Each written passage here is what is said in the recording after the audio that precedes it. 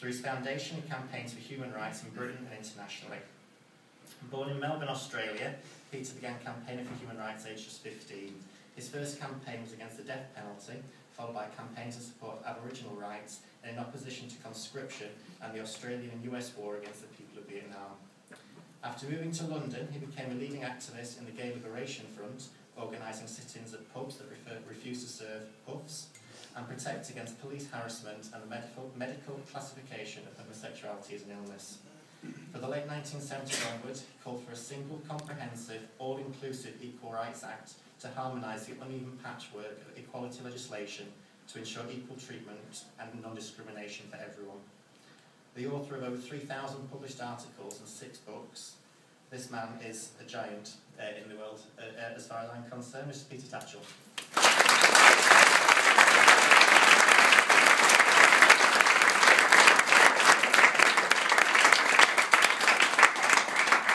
Thank you very much, a very generous introduction, and I too have to make a clothes apology.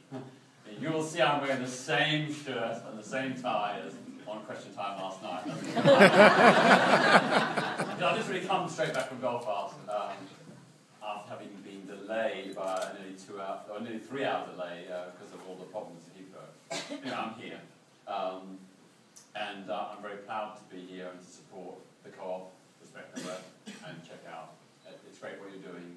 It's very important what you're doing, and it's by taking the LGBT movement into all the different sectors of our society, into all different communities, that we build a grassroots movement that can be sustained and strong.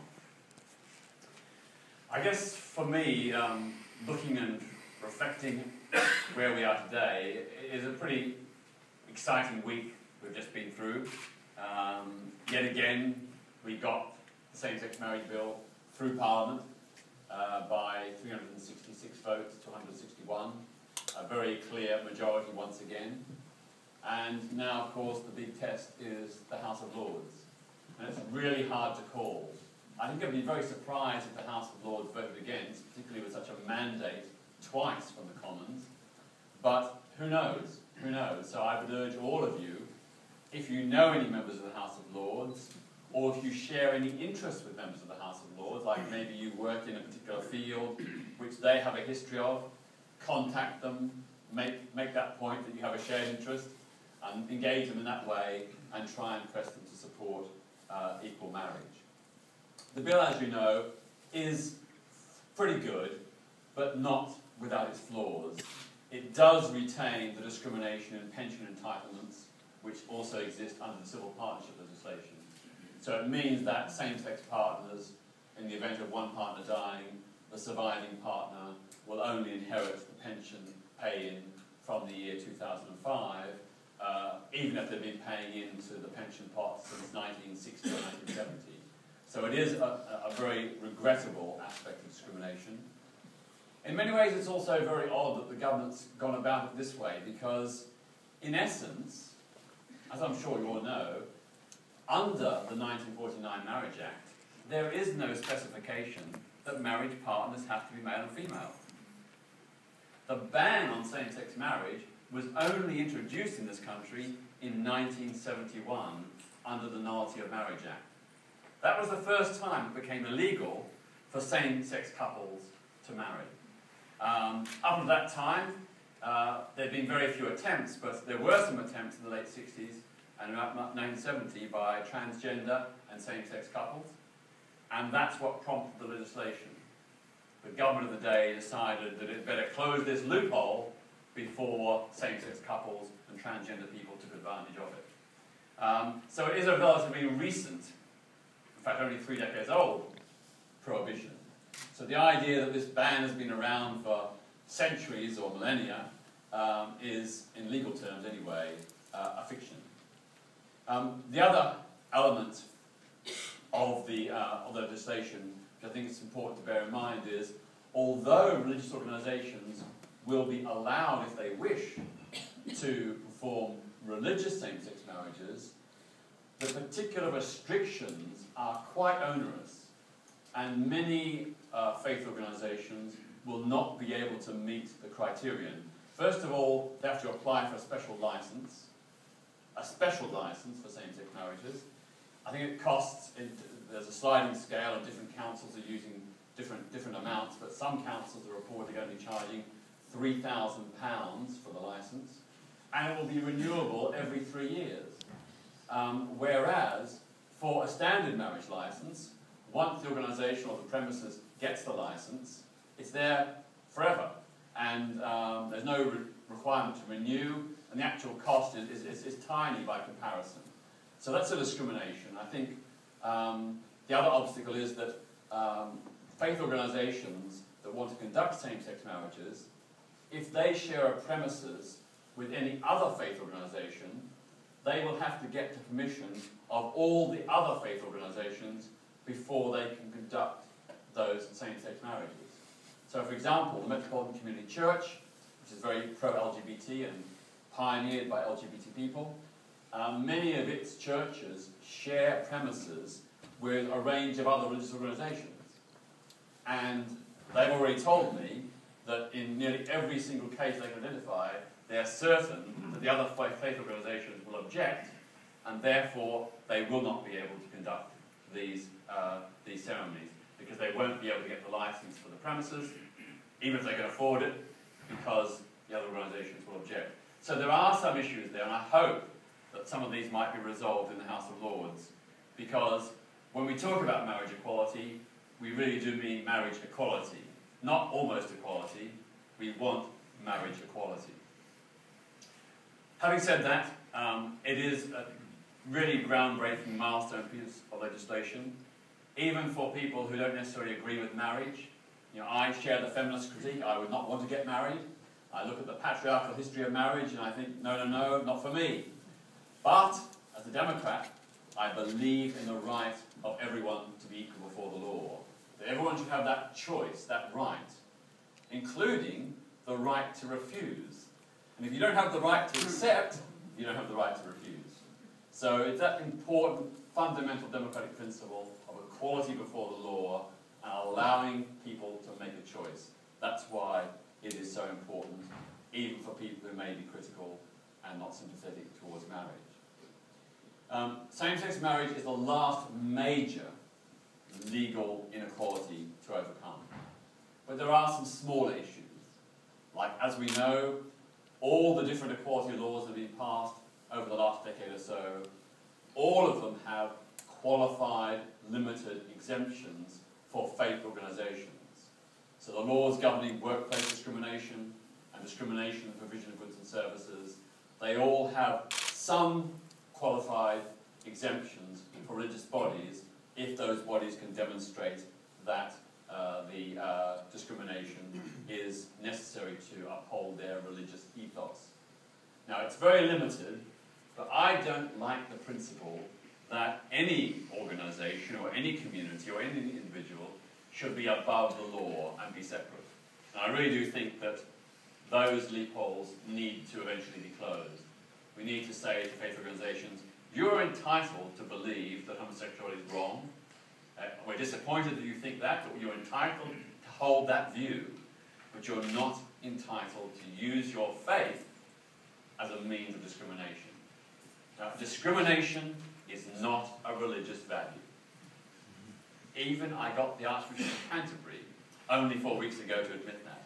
When I met him at Lambeth Palace, I put it to him, I said, you know, how can you acknowledge and accept the right of people to discriminate against other human beings because of their sexuality, their race, disability, their gender? And he accepted, clearly, that discrimination was not a religious value.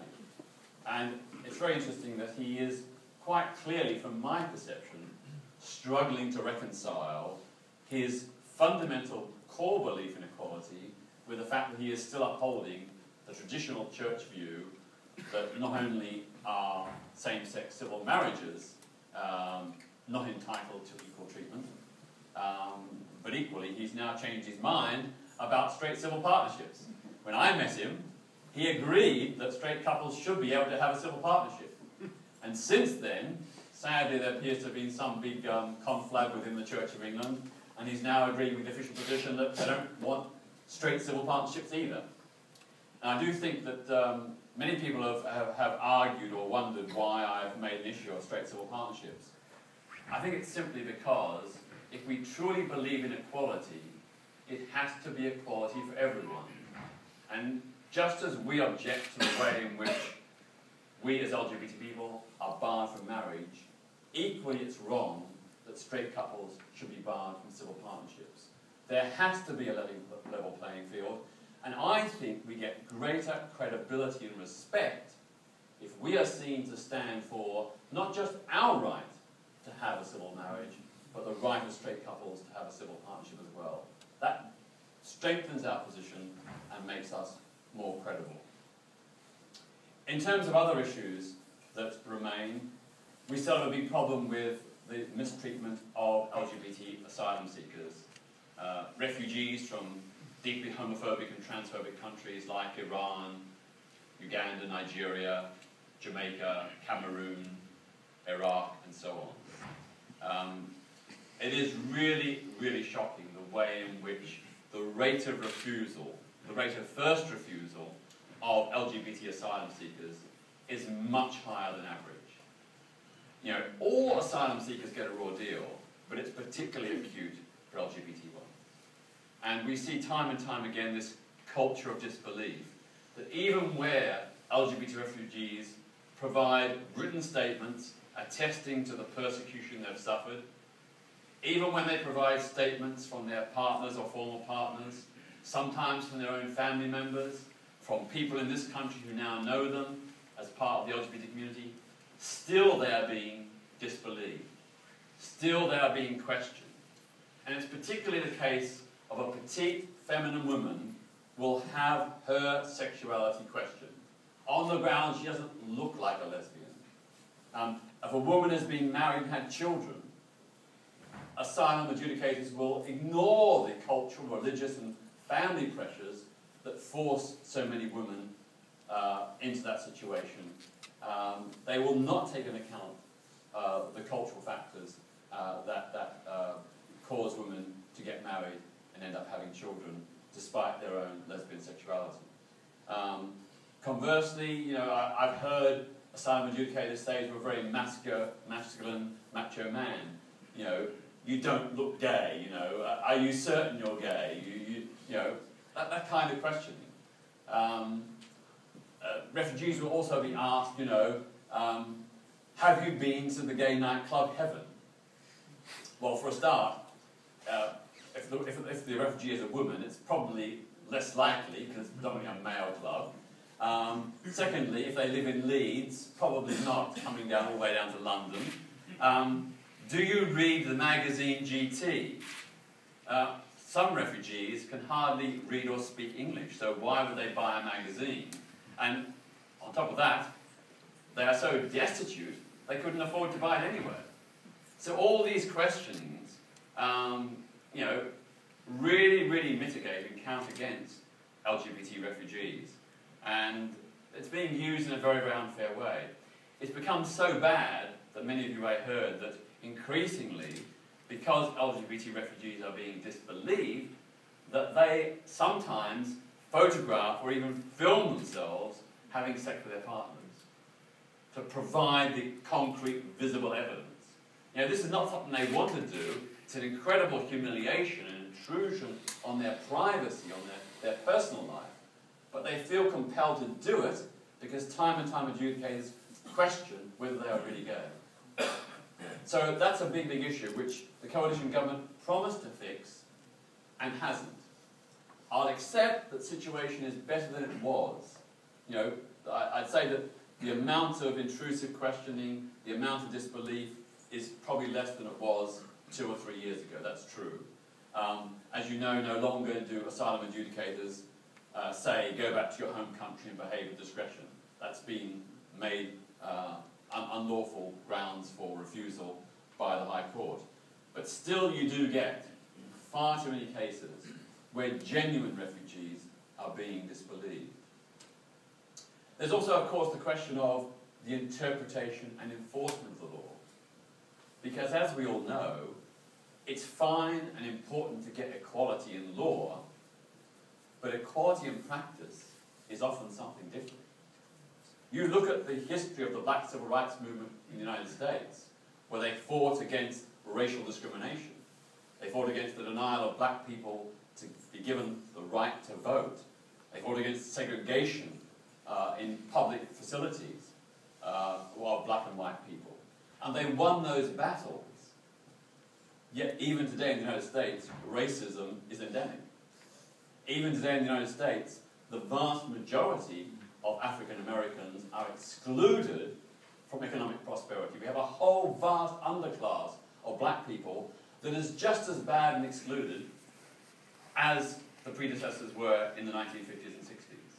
The gulf between very poor, disenfranchised black people is as great today in America as it was during the 50s and 60s.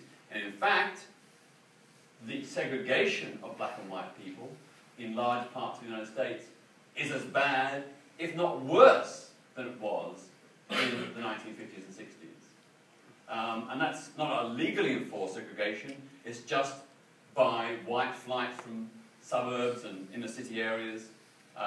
It's about the cultural influence of racism and how it impacts. So I give you that as an example to show that we must never fall into the trap of thinking that formal legal equality is the be-all and end-all. It is a very important first step, and it's part of the process of creating a public debate. I mean, you know, whatever you think about the whole, the way in which the debate about same-sex marriage has been conducted, and I would say it's probably the worst homophobia we've seen in this country for at least a decade or two. Whatever you think about it, it has been an opportunity in fighting for this legal equality to raise issues and provoke a discussion, to get people thinking and talking, and that's been valuable. So the process of law reform isn't just about law reform, it's also about conscientizing people and raising awareness. And we need that because at the end of the day, we need to win hearts and minds. And what is so gratifying is that time and time again, in the last decade or so of LGBT law reform in this country, public opinion has actually been ahead of the politicians. Way back in the early 1990s, the public, by a 2/3 majority, was saying the age of consent should be equalised. Way back then, the public, again by a 2/3 majority, was saying LGBT people should be able to serve in the armed forces. It took the politicians almost a decade later to catch up. And I'm sure you know that as a result of the Stonewall polls done by YouGov, that public opinion is really clearly on our side. The YouGov poll found 71% of the public support marriage equality, including 58% of people of faith. And the ICM poll shows that 57% of people who intend to vote Conservative at the next election also support equal marriage. So the idea that this issue hasn't got public support is a nonsense. It's a fiction. This issue has more public support than almost any other issue I can think of. So I think that's a great tribute to all the many individuals and organisations all across the country who've been lobbying and campaigning for LGBT equality, not just on same-sex marriage, not just in the last year or 2 years or 5 years or 10 years, but going way, way, way, way back. And we owe a great debt to those pioneers in the 1950s and 60s who began this battle. I think here we are in Manchester, I think of the great heroic Ellen Horsfall, who founded, with others, the Northwest Homosexual Law Reform Committee in 1964. The first grassroots LGBT organisation in this country. A campaign that began here in Manchester and eventually was transformed in 1969 to the Campaign for Homosexual Equality and went nationwide. Those people are really, really people we must remember and respect and revere for the pioneering work they did. Not just Alan, but of course many, many others. I don't know if any of you have heard of Glynis Parry, you know, the secretary of the Campaign for Homosexual Equality in the early 1970s. You know, a real iconic lesbian who did so much to speak out, articulate the battle for equal rights. She was an incredibly effective, charismatic spokesperson for our movement. Jackie Forster, not with us any longer, who pioneered also the lesbian struggle through Sappho and other organisations. Again, an incredibly pioneering, inspiring person. So we've come a long, long way. A long, long, long way.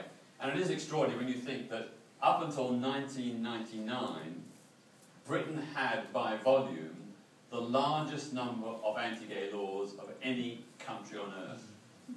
Extraordinary. People think about decriminalisation in 1967. That was just a partial, limited decriminalisation. In certain circumstances, we would not be prosecuted. But all the laws remain on the statute books. And they weren't repealed until 2003. The criminalisation of male homosexuality in Britain only ended in 2003. So who are we to lecture Uganda and Russia and Iran and so on? A bit of humility, a bit of humility. But we are there now. But when you think, the law that sent Oscar Wilde to prison in 1895, the Gross Indecency Law, remained on the statute books until 2003, categorised under the paragraph unnatural offences. So did the sodomy law, the law against anal sex, passed in the reign of King Henry VIII in 1533. It remained on the statute books until 2003. So it's only since 2003 that we have a sexuality-neutral penal code governing sexual offences. And again, that's a fantastic, extraordinary, wonderful, marvellous achievement. A really important milestone in ending legal homophobia in terms of sexuality and sexual relationships. We also need to know, of course, that having secured that change, still we have a huge problem in our schools with bullying and harassment of LGBT kids, or those perceived to be LGBT. Because sometimes the victims are not actually LGBT, they're just thought to be LGBT. And they get stick as well. And although the incidence of homophobic bullying in schools has gone down, it's still very substantial. About half more young kids report being bullied or witnessing homophobic bullying or transphobic bullying in their schools. And still about half of schools do not have an anti-bullying program that specifically addresses homophobic and transphobic bullying. It's getting better, that's true, it is getting better. And that we should grasp on to that fact and hold to it. But we have a way to go yet. But having said that, we've come a long way. A really long way. And it's a huge, huge tribute to all of you and thousands of other LGBT people, tens of thousands of other LGBT people around the country who've played a part. Whether it be going on a protest march, writing a letter, lobbying your MP at their surgery, whatever you've done, small or large, every single thing has helped. That's what has brought us to this place where we are today. Our cumulative, collective effort. From the 1950s and 60s to this day, we have made history. We have changed this country, not only for our benefit, but for the benefit of all British people. Because in the process of fighting for LGBT rights, we've challenged prejudice, we've encouraged tolerance, we've created an ethos of equality, and that benefits every single person in this country. We're on our way. Let's finish the task. Thank you.